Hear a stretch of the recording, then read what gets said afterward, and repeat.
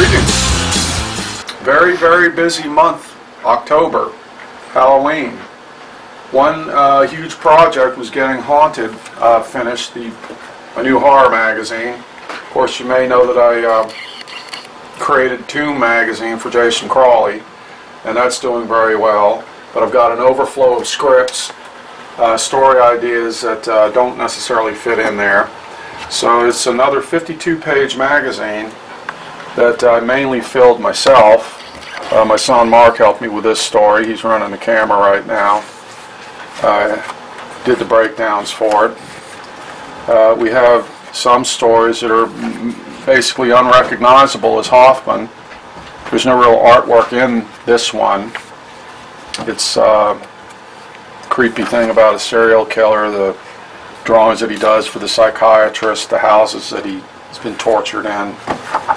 And anyway, it's selling very well. There's a Facebook page for it. We'll give you the link for that. That's one new thing.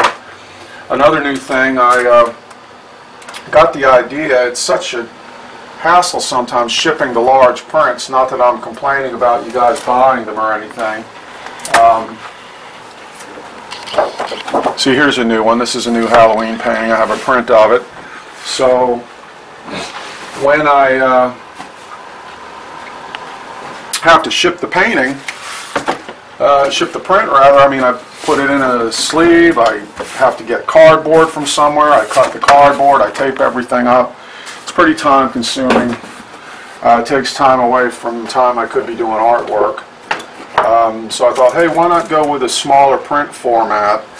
People can store them more easily in comic boxes and things like that. This is one of them. Wicked Witches, set of 8 color prints. And you know, they're nice. It's a nice size and it's easy to work with. It's easy to look at. I sign them too. A little backing board in there. So that's one set, and the other set is the Clump family, which is sort of like an Addams Family thing. I won't pull those out and show them to you, but I did all that artwork on clipboards over the years. There's 8 plates in there as well. Not that I'm trying to sell anything to you. Anyway, as I said, busy, busy, busy for Halloween. Done all kinds of paintings to help keep the wolf from the door. Here's one, Bride of Frankenstein. That's 11 by 14. And here's the one that you just saw the print of. That's actually on eBay right now. Can you compare? Very good. Hoffman does it again. This is one of the sort of humorous ones. Halloween UFO. And this idea just came to me, popped into my head, fully formed, long body with the wings and the multiple feet and everything else, and the trick-or-treaters. It's enough to make you think that the ideas are being given to you by aliens, the way these things pop into your head sometimes. This one's called Bad Monster. The monster tipped over the cauldron and is in big trouble. This is a sort of a, I'm not really into the living dead stuff so much. It's such a cliche these days. You see it everywhere. But in this case, I gave it a sort of humorous slant and thereby sort of enjoyed doing it. And don't tell anyone, but this may be the cover for Haunted #2. So can you imagine that on there with the logo? Yeah. So we'll see about that. Here's a technique I haven't done in quite a while. It's ink on illustration board. So I did ink wash all over, and then I did watercolor on top of that. And we also have a print of this. This sold on eBay recently, did very well. So that's part of it, kids. A lot of work.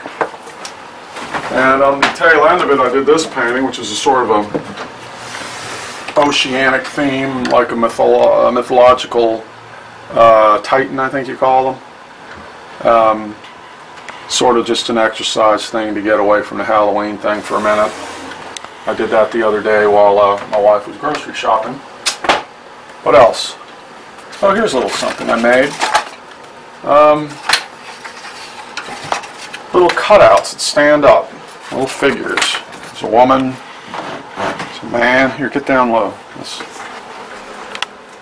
And these are real stock poses, but the idea being that, of course, you can, damn it, set them up.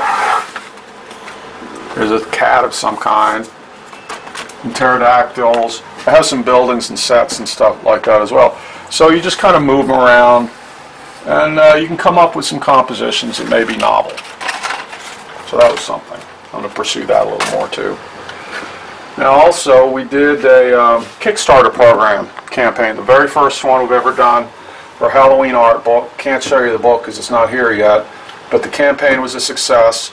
Went over the goal, and so anyway, hopefully Kickstarter and Patreon, once we get these things going, are going to give me a lot more freedom and a lot less sort of slaving away, shall we say. Here's an order. A fellow recently won this drawing on eBay last night, I think, actually. It's an Edgar Rice Burroughs sort of thing. I have the rough around here for this somewhere. Where the hell is it? I don't know. I don't think I can put my hands on it right now. But anyway, he won that, and then he bought a Magnus Robot Fighter print. And then for doing that, he gets another free print. And then he also gets some promo materials, Clump Family, Wicked Witch, and a card from my, what's it called, Pod Party, you know what the title card? Yeah, my Pod Party card set, and a Spooky Cool School card. So this is what you get when you buy stuff. You get a lot of extra freebies. So that goes out tomorrow. Hey, here's my stack of sketches that have not yet been turned into anything. So, I don't know if this will or not.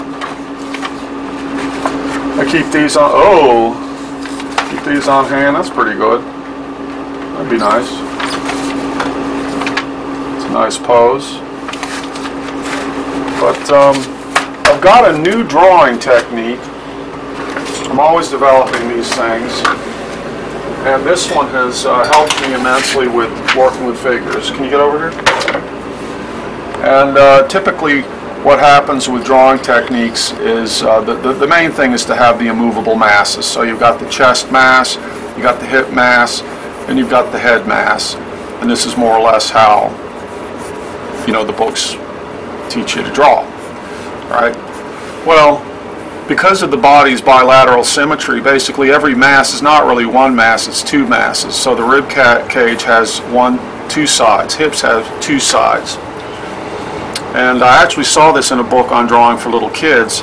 They said, and what they suggested was drawing figures to draw the hips as two masses. I said, well, that's interesting, so I tried that. So anyway, when you draw hips as two masses, you draw one first. Now when you draw the other one, it tells you what the slant is, what the relationship of the sides. So you basically get a new twist that you might not have anticipated if you were just doing the regular masses. So, for example, here's hips. Now here's the rib cage, and here's the head. And see, I'm getting a twist here with the head that I might not have gotten. I'm getting another nice twist here, simply because I'm treating the masses as sort of binary pairs. So I don't know if that's necessarily all that interesting to everyone or not, but it's enabled me to cook up some new poses, new ideas, keep things fresh, and hopefully do some drawings that are continually improving and evolving and getting better. Here, see?